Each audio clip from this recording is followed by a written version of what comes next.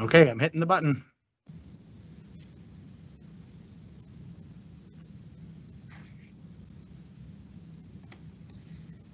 Well, good morning to everyone and welcome to Medical Grand Rounds. Reminder that next week we have our very special Goldman Berland lectureship, and we will be hearing the talk Reclaiming Language to Reclaim the Practice of Medicine, given by Dr. Sunita Puri from University of Southern California.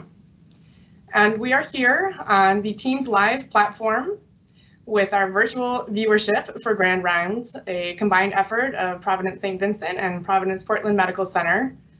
For now, our viewership remains virtual, so though stay tuned for limited live attendance.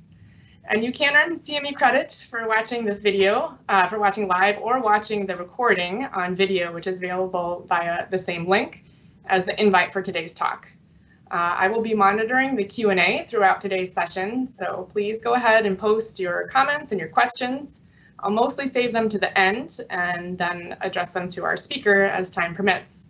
And now to introduce today's speaker, Dr. Elizabeth Hutchinson. She is a hospital medicine physician at Providence Portland Medical Center.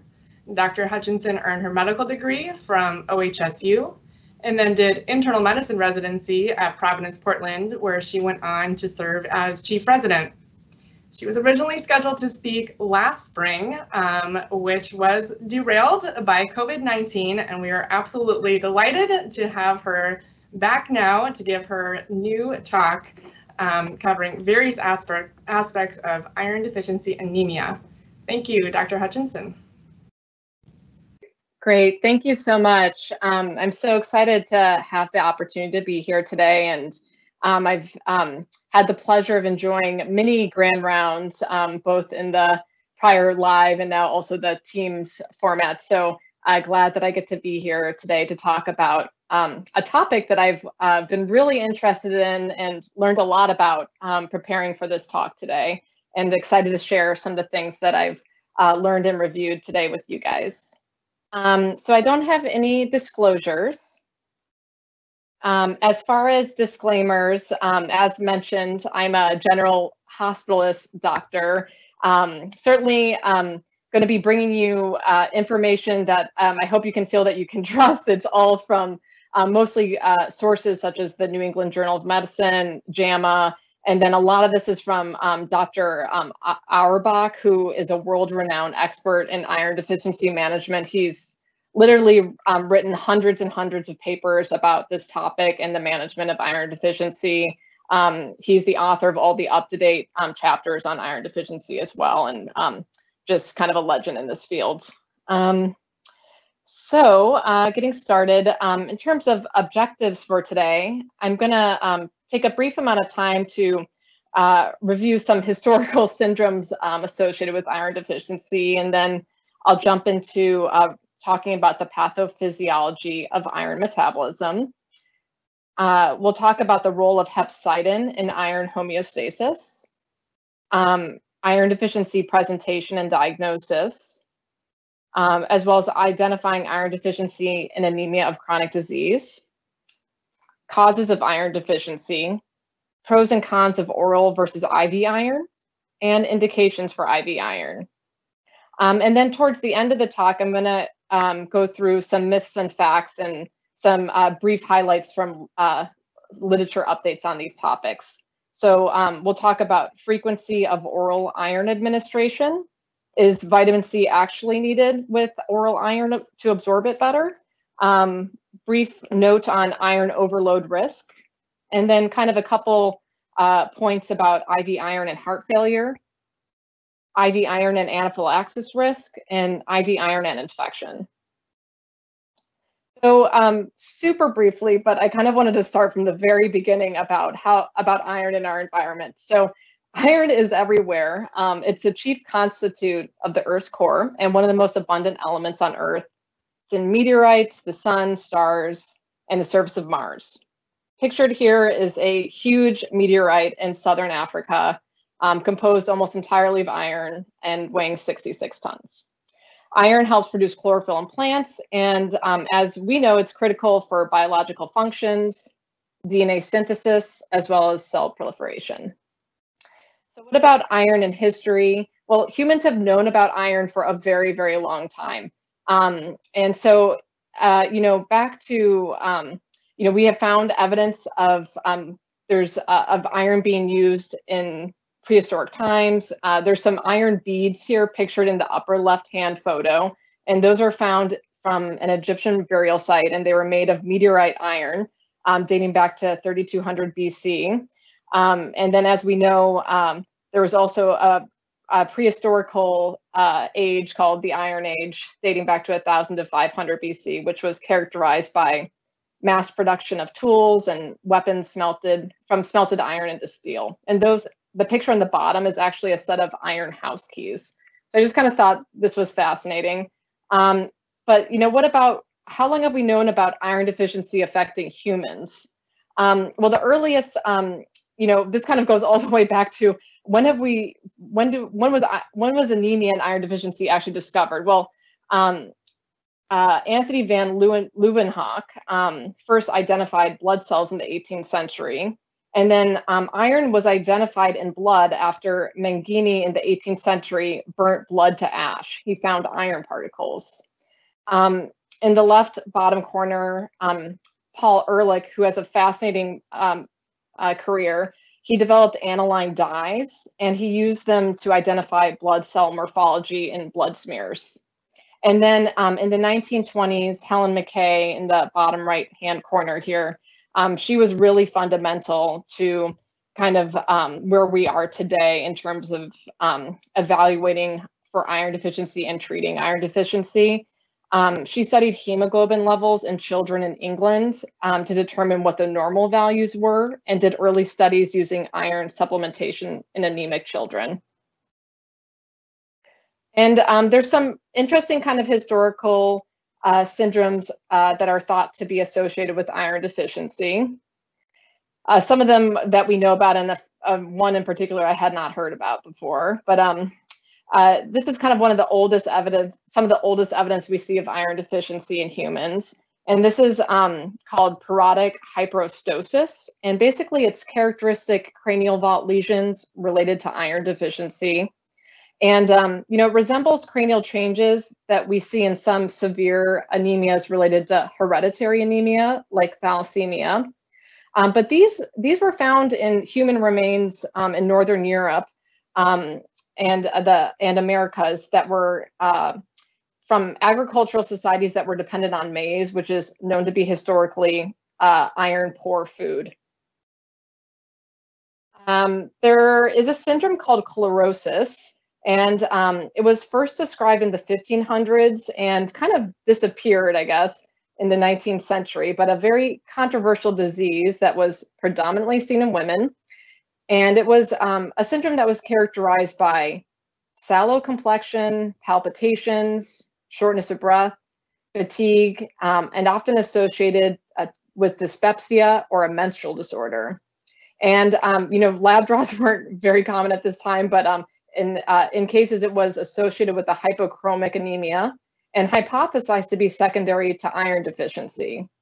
And treatment often included iron supplements or something called Charlie beet waters, which we'll talk about in a second.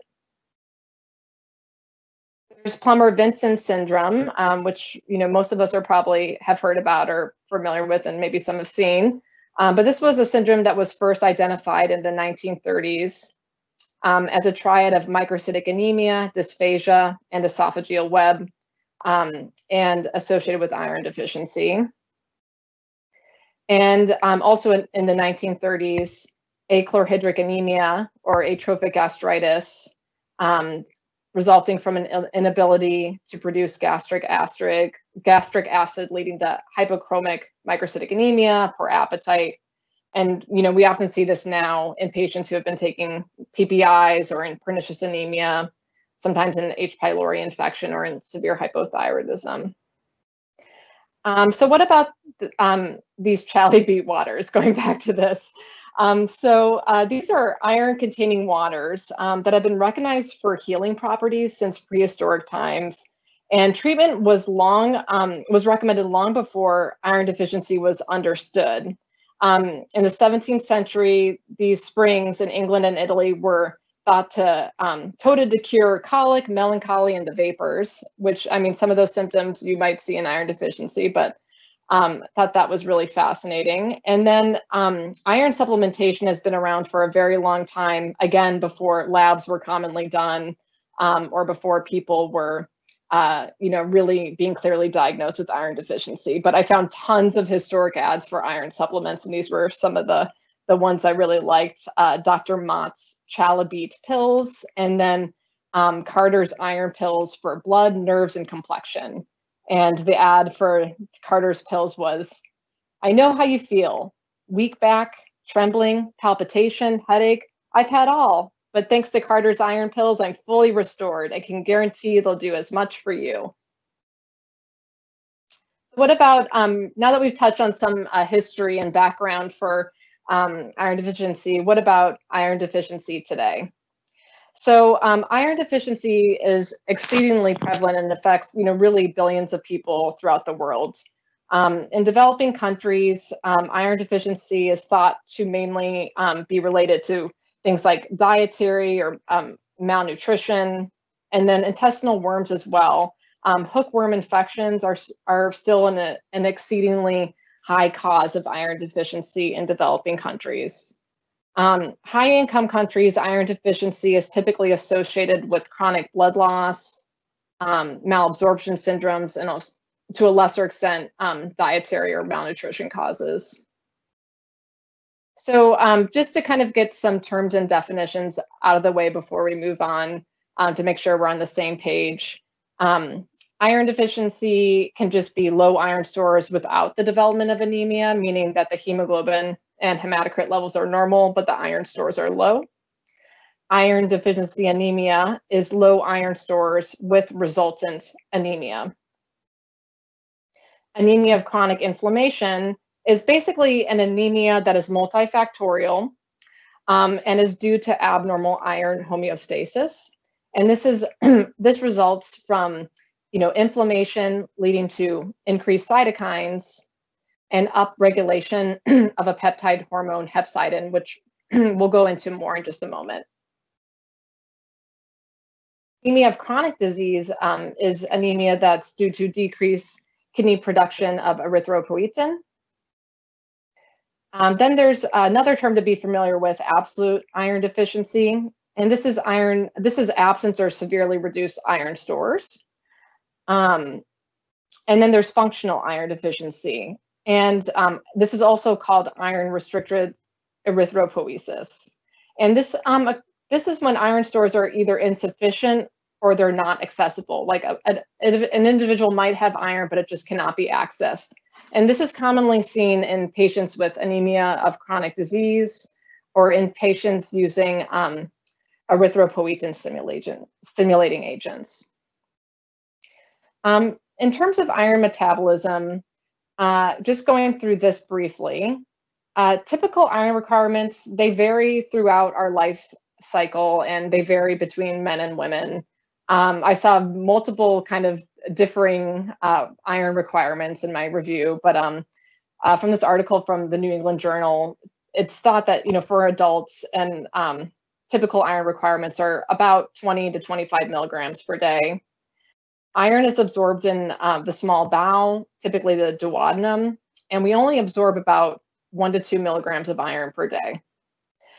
And we lose about 2 milligrams of iron from cell turnover and mucosal sloughing per day.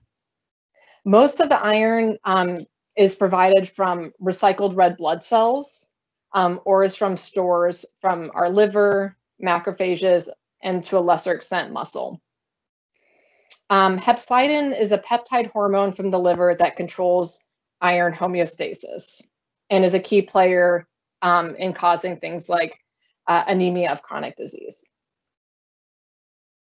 So going deeper into kind of the pathophysiology of iron metabolism, when we eat something with iron, when iron is ingested, it's in the ferric state, and then it's reduced to its ferrous form in the stomach.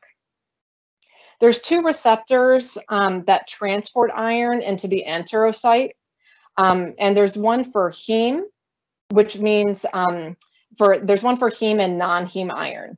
And the heme iron receptor is much more avid for iron. And this receptor is for iron that's from animal sources, like from meat, poultry, or fish. The receptor that takes non-heme iron from vegetable sources is far less avid for iron. So when iron is transported into the enterocyte, it either binds to ferritin or it's transported into the bloodstream by ferroportin, a transport protein. And then transferrin transports iron into the blood to be used for making hemoglobin or for storage. And so circling back to hepcidin and iron homeostasis, as I mentioned before, hepcidin is a peptide hormone it's made in the liver. It's also known to be an acute phase reactant. When there's inflammation, the liver releases hepcidin, and hepcidin can basically block absorption from the gastrointestinal tract of iron. And it can also block the release of iron from macrophages as well.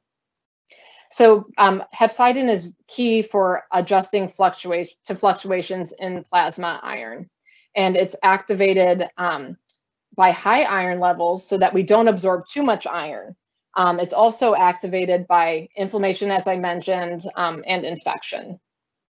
Hepcidin levels will be low appropriately when the serum iron is low, like in cases of iron deficiency, or in other cases where you're having high erythropoiesis or tissue hypoxia. Physical signs and symptoms of iron deficiency. I think most of us are pretty familiar with the subjective symptoms that a patient might present with. And I think some of the physical exam findings might be a little more rare, but patients commonly with severe iron deficiency or even mild iron deficiency report fatigue, feeling generally weak, dyspnea, poor concentration can be associated with iron deficiency, restless leg syndrome, pica, pallor, and then there's some images here, the top one on the left of atrophic glossitis, and then in the right-hand corner at the top, angular cheilitis. And then there's the nail changes here seen on the bottom that can be associated with severe iron deficiency, the kind of characteristic spooning. A brief note on pica. Pica, as we're probably familiar with, is basically a compulsion to eat non-food substances. It's derived from Latin for magpie, a bird that gathers non-food objects. Patients who develop this syndrome from iron deficiency, commonly we see them eating ice, which is called pagophagia, but you might see them eat other non-food substances such as clay, dirt, coffee grounds, raw rice or pasta, or even chalk. So in terms of diagnosing iron deficiency, I have an algorithm here, and I'm sure you're familiar with kind of, this is just actually from up to date, but I thought was important to touch on briefly here. We can diagnose iron deficiency with the serum ferritin alone if it's low. Ferritin is very sensitive and specific, 92% sensitive and 98% specificity in diagnosing iron deficiency if it's less than 30. However, a very important point is that ferritin may be falsely normal, especially in cases of inflammation. The ferritin might not be low. And so if you suspect iron deficiency, further workup should be done with iron studies and evaluation of transferrin saturation to see if there truly is iron deficiency. This is kind of a very big table. I'm going to go through things here one at a time and then kind of summarize it on the next slide, the important point I want to take away from it. I just felt kind of obligated to go over typical iron indices for normal values, those seen in iron deficiency anemia, those in anemia of chronic inflammation, and then when there's iron deficiency with anemia of chronic inflammation. So the first column is just going over normal values, with normal hemoglobin being greater than 12 in women and 13 in men, and MCV, mean sorry, I'm having trouble pronouncing that right now. MCV values between usually about 80 and 100, and then iron levels between 10 and 30, and then ferritin normal values listed there, and normal transferrin saturation values listed there as well. However, in iron deficiency, typically the hemoglobin's low, the MCV is low, the iron is low, and as I mentioned on the previous slide, the ferritin is typically less than 30, and the transferrin saturation is less than 16. In anemia of chronic inflammation, again, hemoglobin's usually low, the MCV may be low normal, iron is usually low, and the transferrin saturation is low normal, but the ferritin is usually elevated. So that's usually how I kind of remember anemia of chronic inflammation, that everything is pretty much low except for the ferritin. In terms of anemia of chronic inflammation when there's iron deficiency as well, and I feel like this is exceedingly common in patients in the hospital and probably many of the patients we care for in the clinic and environment, you typically see, again, low hemoglobin, the MCV may be low, the iron is low, the ferritin is often less than 100, but again, we can't exclude iron deficiency in anemia of chronic inflammation just by the ferritin alone. You'd want to verify that the look at the transferrin saturation, because oftentimes in cases like anemia of chronic kidney disease or in heart failure, the ferritin may be higher than 100, but iron deficiency is still present, and you can verify that by looking at the transferrin saturation being less than 20. So the main point I want you to take away from that giant table is that iron deficiency anemia can be diagnosed with a ferritin alone on less than 30, or a transferrin saturation of less than 16.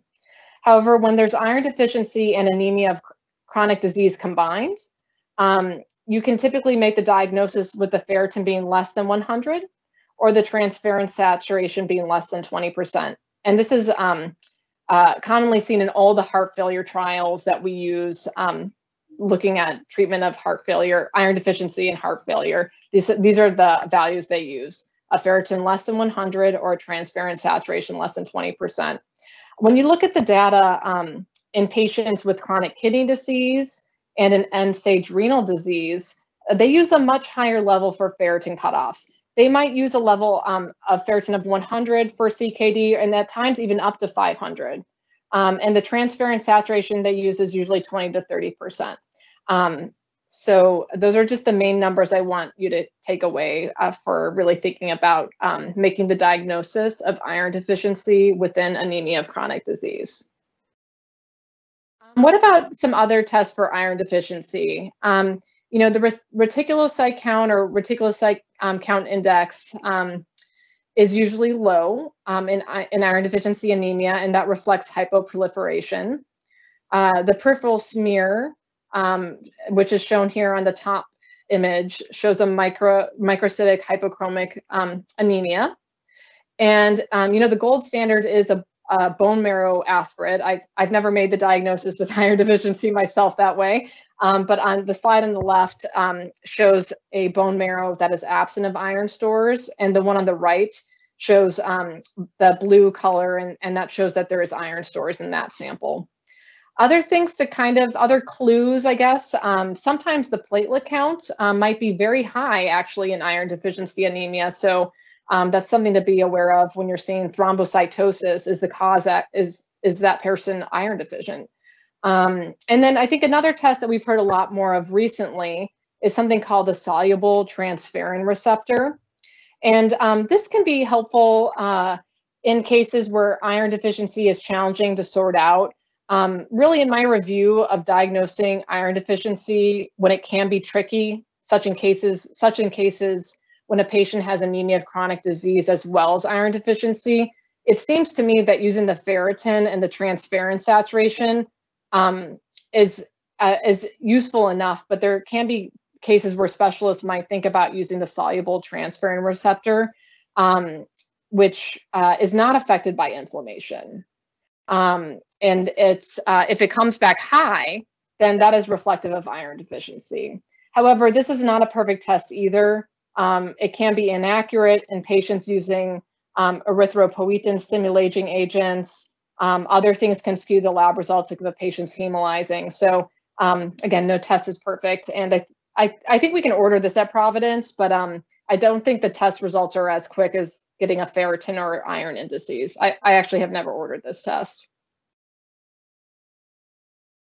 So iron deficiency management. I think importantly, I'm going to go over searching for the cause of the iron deficiency, and then we'll talk about treatment. So I kind of talked about typical causes of iron deficiency in developing culture in the beginning of the talk here, but kind of going a little bit more into detail here. So causes of iron deficiency, it can be physiologic or due to increased demand, such in cases of infancy and childhood or rapid growth, menstrual losses or pregnancy. Iron deficiency can be due to environmental causes, such as diet, like in cases specifically of malnutrition, or in a patient who has an extremely iron-restricted diet, such as in very strict vegetarians who don't use supplementation. Iron deficiency can be pathologic due to trouble with absorption in the small bowel, maybe because a patient has a history of gastric bypass surgery. It can be due to infection like H. pylori or celiac disease, atrophic gastritis, or inflammatory bowel disease. Other pathologic causes that we see commonly are due to chronic blood loss, often from the GI tract, but it can also be genitourinary. Intravascular hemolysis is another less common cause. Exercise-induced, there are cases of athletes becoming iron deficient, and this is actually thought to really just be due to occult GI bleeding typically. And then as we mentioned before, that parasitic causes of chronic blood loss and iron deficiency are very common in developing countries. Other things, iatrogenic, frequent lab draws potentially, and then also blood donation. Drug-related causes from PPIs, and then medications that might make you more at risk for occult GI bleeding, such as NSAIDs, aspirin, or steroids. There can be genetic causes of iron deficiency, and there's a mutation of this TMPRSS6 mutation that basically leads to chronically high levels of hepcidin, which, as we mentioned before, when hepcidin levels are high, you're just not going to be able to absorb iron. It's blocking iron absorption in the GI tract, and it's also preventing release of iron from stores and macrophages too. So with those patients, you give them iron, but they just don't improve. And then there's iron-restricted erythropoiesis, and we see this again in cases where there's iron, but it's just not accessible. Cases of chronic kidney disease, anemia of chronic inflammation, and use of erythropoietin stimulating agents. So just a brief note on iron and diet. Iron is in a lot of different foods that we eat all the time.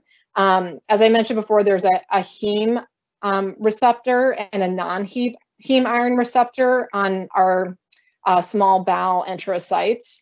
And the heme iron receptor is much more avid for absorbing sources of iron from animal products. And this is, one of the reasons why people who are strict vegetarians who might not be eating a very iron-rich diet may be more at risk for developing iron deficiency. But there is a lot of iron in vegetable foods, like specifically like beans and lentils and green leafy vegetables.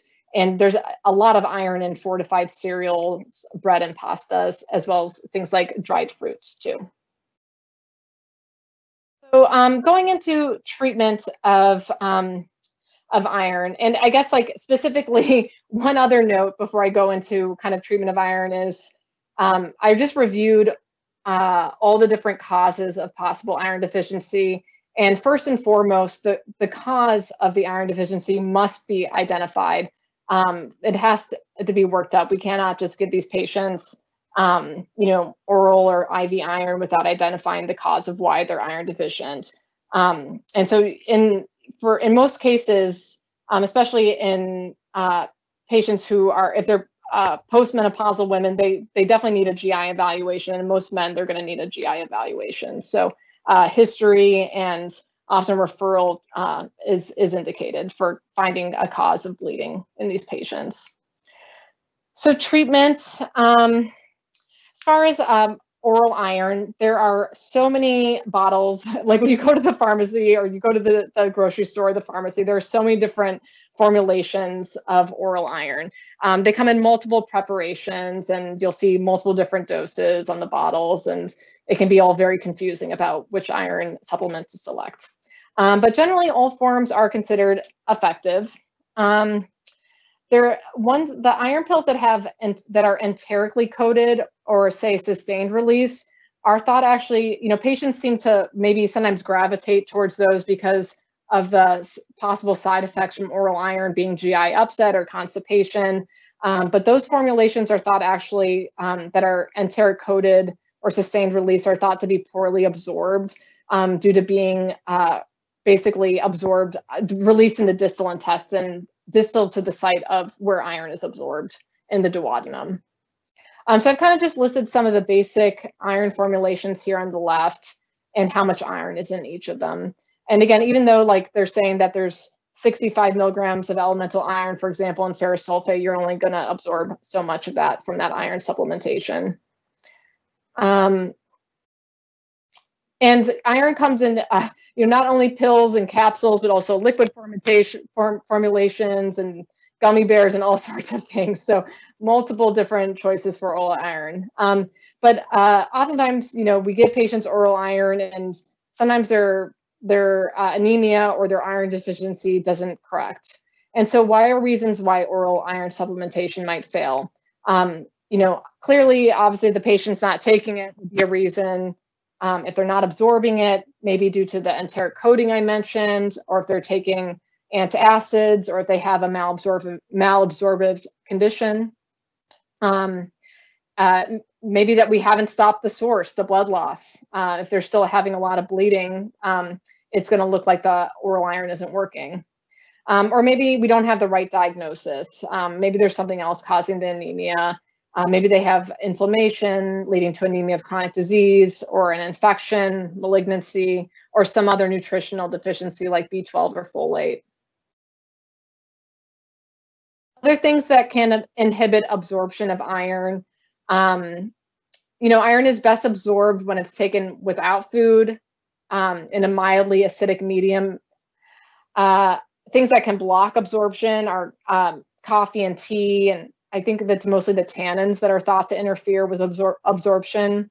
Also, calcium-containing foods and supplements can be an issue, like if a patient is taking Tums or something like that, or probably avoid taking their calcium with a glass of milk would be best to be avoided.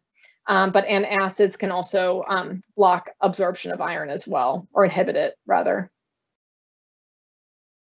And then, treatment of IV iron, going through this, there are a lot of formulations of IV iron, and there's studies that look at these head to head, and from my reading, it's not that one IV iron is not thought to be better than the other.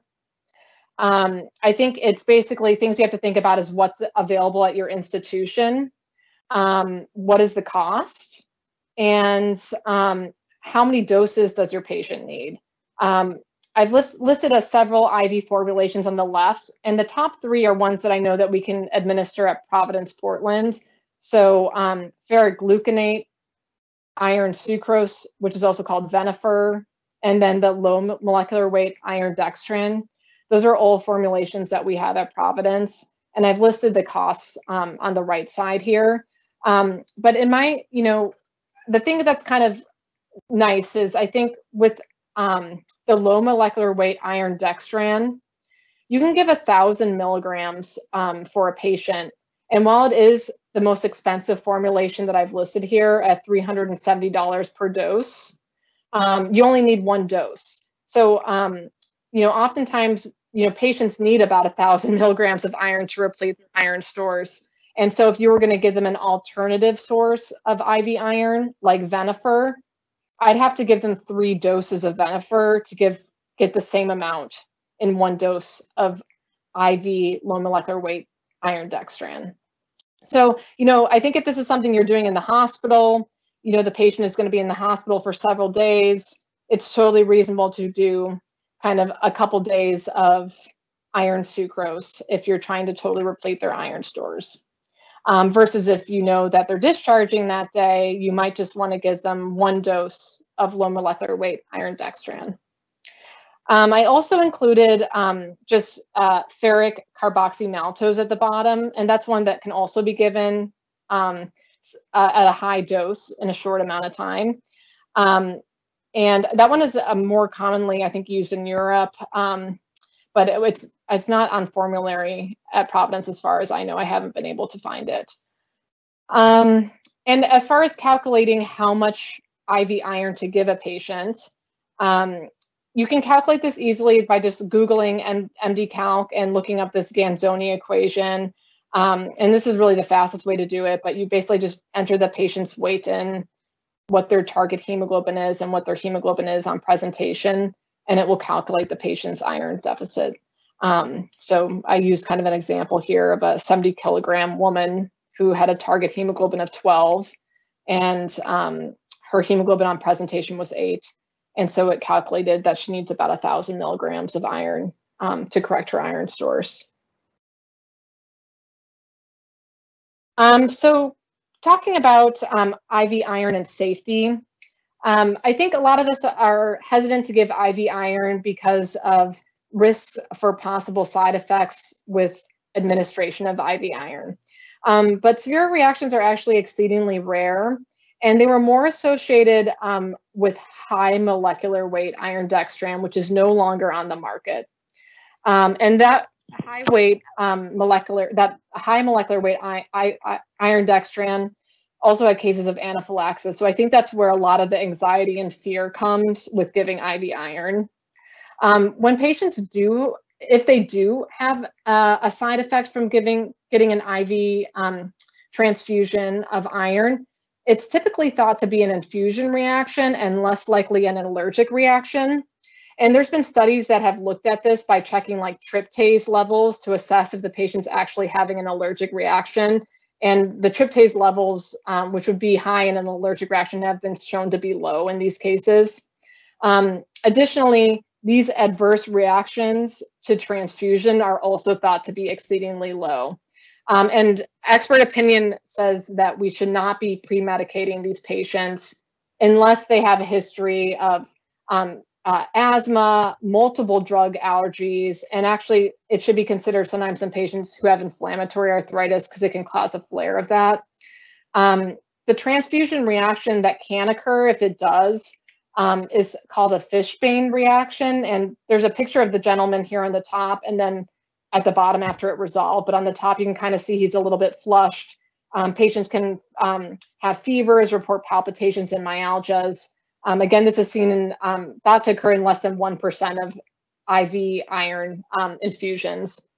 And it typically resolves with just pausing the infusions, and patients then can be restarted at a slower rate and usually tolerate the infusion okay. In more severe cases, if it doesn't resolve, administration of IV steroids is recommended. And as I mentioned before, like in cases where you might want to pre-medicate a patient before an IV iron infusion, those patients are usually just given IV steroids. Antihistamines are not recommended. So just a slide here looking at oral versus IV iron and the advantages and disadvantages. So I think oral iron, it's super easy, it's inexpensive, it's felt to be very safe, but it can take a long time to replete your stores. And it's hard to take a pill every day for a lot of people. In terms of IV iron, it is very effective. Rapid correction of your iron deficiency with one dose. And there's no GI side effects. Disadvantages to oral iron, as I mentioned before, can be like constipation or stomach upset or diarrhea for some people. And adherence can be really challenging, and it might require a very long course. And disadvantages to giving IV iron, where you need to, be able to put in an IV, give in a medical environment, and people, there is the rare but possible risk of allergic or infusion reaction, and it's obviously more expensive than oral iron.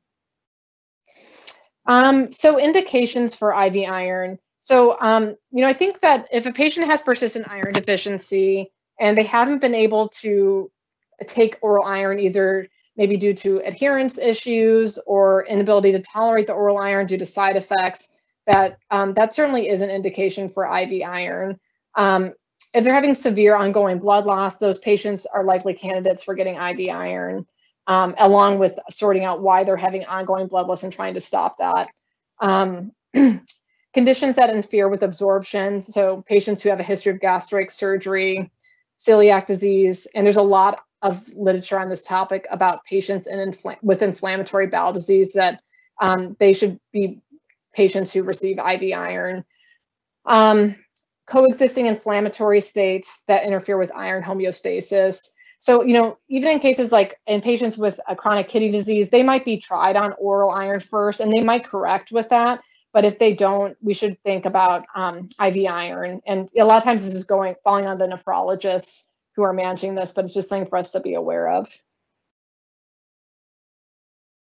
So response to iron supplementation. So you typically see reticulocytosis occurring in 7 to 10 days of initiating iron supplementation.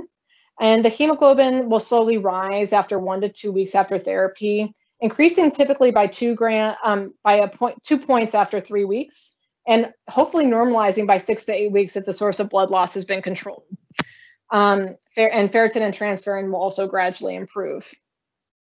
So when to recheck labs? A lot of times when we're caring for patients in the hospital or in clinic and you've identified iron deficiency and you started treating for it,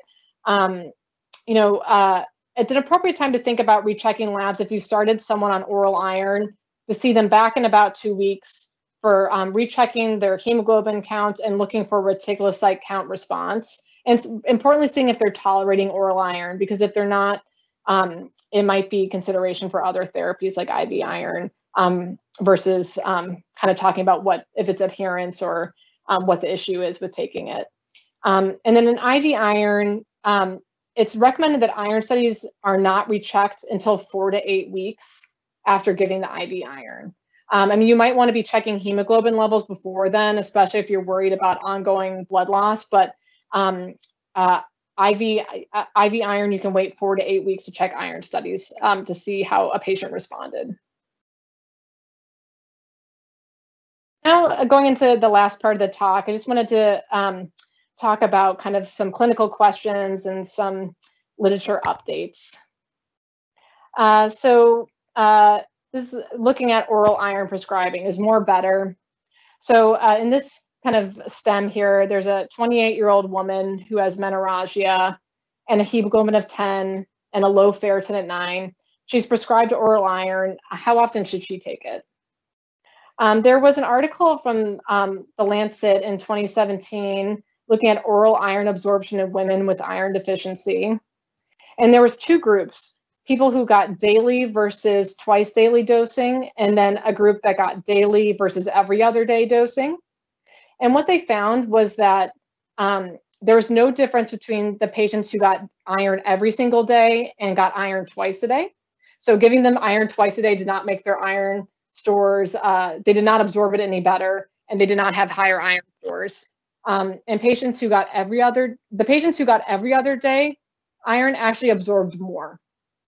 And interesting, they actually checked hepcidin values in this study, and the hepcidin levels were higher in patients who got daily dosing.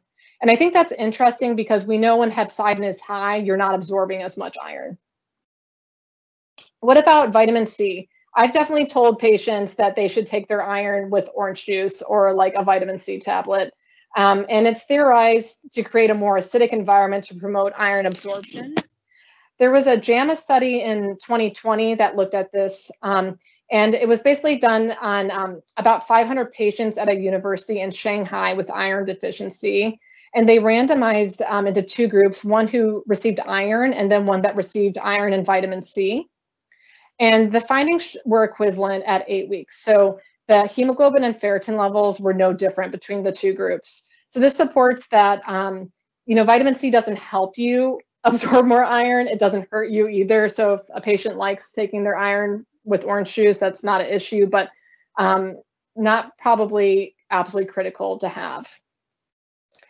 This is kind of just a quick question. I definitely had times in my experience working with patients in the hospital where people thought, well, we don't need to give them any iron because they already got blood products in the hospital.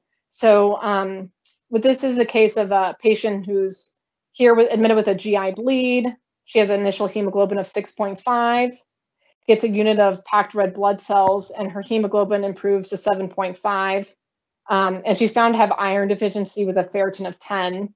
And on GI's consulted, and she has a non-bleeding ulcer on her EGD, stabilizes and doesn't have any more bleeding. And my question is, should she get iron after blood transfusion? And again, kind of, I calculated her iron deficit here using the Ganzoni equation, and it looks like she still has a deficit of about 900 milligrams of iron, even, and so this is before the blood transfusion. And so how much iron is in a 1 unit of packed red blood cells? And that's about 200 milligrams in 1 unit of blood. So she still needs about 700 milligrams of iron to correct her deficit. So, in this case, I think it would be appropriate to give the patient, if she's in the hospital and she's here with a peptic ulcer, probably a couple doses of IV Venofer, for example. And then just kind of going into some of the literature on iron and heart failure. So in a case, this is a 75-year-old man who's admitted with systolic heart failure. He's improved with diuresis and guideline-directed medical therapy optimization. Is there a role for iron in reducing his readmissions? This is a study that just came out last year in The Lancet called Affirm AHF. And it randomized about 1,000 patients with systolic heart failure and iron deficiency. And iron deficiency was defined as a ferritin less than 100 or a transferrin saturation of less than 20%. And they either got IV ferric carboxymaltose, which is the iron formulation that's typically used in all the heart failure studies, versus placebo, which was normal saline. And the patients who got IV iron had reduced heart failure admits at 52 weeks. And there's kind of like the numbers on that. And I just attended the ACP conference this past last weekend, I guess, for this year that was virtual. And there was a talk about heart failure updates for the internists.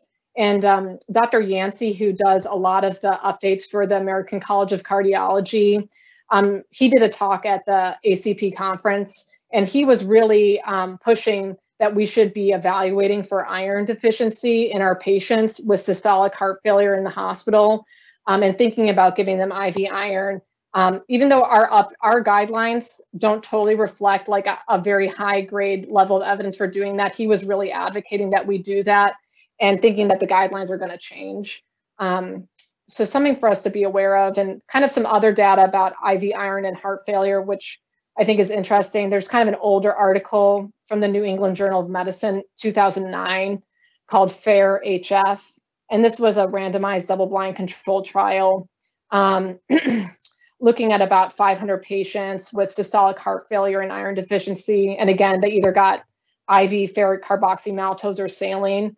And they found that in the patients who got the IV iron, that they reported improved quality of life assessments and had improvement on their 6-minute walk test, which I think is amazing. And this was also seen in a European heart failure study called Affirm HF, which is a little bit of a smaller study, but it basically showed the same results. And I think where people kind of get maybe not confused, but where there's like discordant data, but there was this other trial in JAMA from 2017 looking at, sorry, it says IV iron, but it was actually giving patients with systolic heart failure and iron deficiency oral iron or placebo, and these patients did not do any better. And I think that's the main point here is that, you know, we know that patients who have iron deficiency and heart failure, that it's typically due to anemia of chronic disease, that they typically have anemia of chronic disease and iron deficiency. And it's thought in those patients that they oftentimes won't correct without IV iron. And so I think, again, it just kind of is more evidence that, like, if you are going to treat iron deficiency and heart failure, that you should think about giving IV iron and also not giving it until they're stabilized, because it is some amount of volume to be giving them. So typically it should be something that's thought about at the end of discharge. And if you're working with a cardiology team, kind of talking about doing it beforehand to make sure that they agree. And these are just kind of the current guidelines. So, you know, the European Cardiology Heart Failure Guidelines, they recommend giving IV iron to symptomatic patients with heart failure. And that's a level A evidence, class 2A recommendation. And the US guidelines currently, and these are from 2017, they recommend IV iron in patients with heart failure and iron deficiency. And that's a level B evidence right now, but I think that might be changing. And that's kind of what it sounded like in Dr. Yancey's talk. And, you know, we don't recommend a specific IV formulation. It could be IV ferric carboxymaltose. That's what's used in all the heart failure trials. But what I was reading in the guidelines for American College of Cardiology, they also use formulations like IV sucrose or Venofer. And we don't really know about the role of iron in heart failure with preserved ejection fraction, but there is studies that are coming out about that. Okay, kind of wrapping up here. What about IV administration and infection risk? So this is a 65-year-old woman admitted with infected hardware after back surgery. And she's coming in with a low hemoglobin. Her ferritin's on the higher side, but her transferrin saturation is 16. Should she receive iron? And, you know, there is, you know, I think the culture is not to give IV iron when patients have an active infection. And why is that? You know, it is thought that, you know, we know that bacteria needs a certain amount of iron to thrive. And so it's thought that maybe giving patients IV iron could make it harder for them to recover from their infection. And we know that patients with disorders with high, with iron overload, such as hemochromatosis, might be more at risk for infection. So, you know, it's cultural practice not to give IV iron in patients with active infection. There's not a lot of great studies about this. I found this article from the British Medical Journal from 2013, and it was a systematic review and meta-analysis assessing safety of IV iron. And it looked at about 10,000 patients in 72 studies, but they found that giving IV iron was associated with increased risk of infection. It didn't say, it wasn't looking at patients with active infection and giving them IV iron. I haven't been able to actually find any studies related to that specifically, but there's a lot of literature about this in patients with kidney disease, and still, like, the guidelines are recommending, their cultural practice is to withhold IV iron if the patient has an active infection until they're recovered from their infection. And then I think this is the last one here, IV iron and serious adverse reactions. So 50-year-old woman receiving IV iron, she starts to have facial flushing and back tightness. Then fusion is paused and symptoms resolved. And then fusion's completed. What's the risk of severe reaction or anaphylaxis with IV iron? And there's basically a large systematic review and meta-analysis from this Mayo Clinic proceedings from back in 2014, a long time ago, I guess at this point. But it basically looked at giving patients with either received IV iron or some other preparation. And it looked at about 20,000 patients and a total of 10,000 who received IV iron. And just the main take-home point was that there was no death or anaphylaxis reported in any of the trials where patients received IV iron. So I just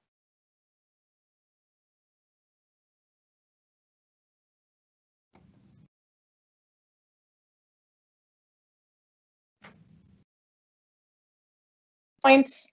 I think I can hold off on the take-home points there. I think we might be out of time, or. Thanks, Dr. Hutchinson. Perhaps we can just leave the take-home points up there on our screen. We do have a few questions here in the queue, so with our remaining 5 minutes or so, yeah, let's go ahead and skip to those. Great. Great. I think actually your talk anticipated several of the questions, and you have answered or at least partially answered many of them. You spoke to this a bit, but there is this question. With anemia of chronic disease and iron deficiency, do all of those patients need a GI workup for cause? And with those cutoffs, it raises question about a lot of workups needed. So again, maybe just final thoughts for cutoffs and workup, especially when you have a combo with chronic disease. Yeah, in my reading about this and also listening to a lot of experts talk on podcasts, and so much of this data is from the chronic kidney disease population and ESRD population, where they see so much combined anemia of chronic disease and iron deficiency. And in those cases, they are recommending an occult GI workup, especially if the iron deficiency is severe. So I think a careful history, assessment for risk factors, and then referral, based on the patient and the clinical situation is appropriate. Great, thanks for your thoughts. And just a comment here, thank you for somebody from our audience who mentions that ferric carboxymaltose is available to give at the Providence Infusion Center. So perhaps still questions about hospital formulary, but does appear available for outpatient infusion. Thank you. That's great. Thank you for mentioning that. Yeah. And then you spoke already with regard to many pathogenic bacteria requiring iron for reproduction and concern for infection. Sounds like data is pretty limited, but take-home message might be avoid IV iron in the setting of acute infection. Any other thoughts or corrections on that, Dr. Hutchinson? Yeah, what I read a lot from, again, like Dr. Auerbach, who's really the expert in this field, expert opinion is to withhold IV iron until the infection is resolved. And everything I found was kind of like meta-analyses, like there's not like a head-to-head trial about this. And I think it's just because the cultural practice is not to use IV iron when there's active infection. I think it's probably okay to use oral iron, but like a lot of those times the patients, if they're actively inflamed, they're just not going to be absorbing it anyways. Because the whole like hepcidin upregulation causing blockages of oral iron absorption and decreased release of iron from macrophages. So I don't know how helpful that would be. And obviously adding to a lot of pill burden for patients who might already be on a lot of medications too. Great, yeah, thanks. That's an excellent point. And just to clarify though, it does sound like in general, the notion of giving IV iron in the hospital is often appropriate and in fact may be even encouraged, particularly in our heart failure population. Yeah, I think setting up an outpatient IV iron can be challenging for in the outpatient setting. So I think if a patient meets criteria for it and they're going to be in the hospital, it's definitely reasonable to consider. Great. I, as mostly a primary care physician, thank you for that. Handle it while they're there. I guess just a little bit of an addition to that, you had mentioned perhaps some concern for things like fluid overload and being a little bit careful when they might still be in the acute exacerbation of CHF. Any more thoughts on risk and also whether you see with the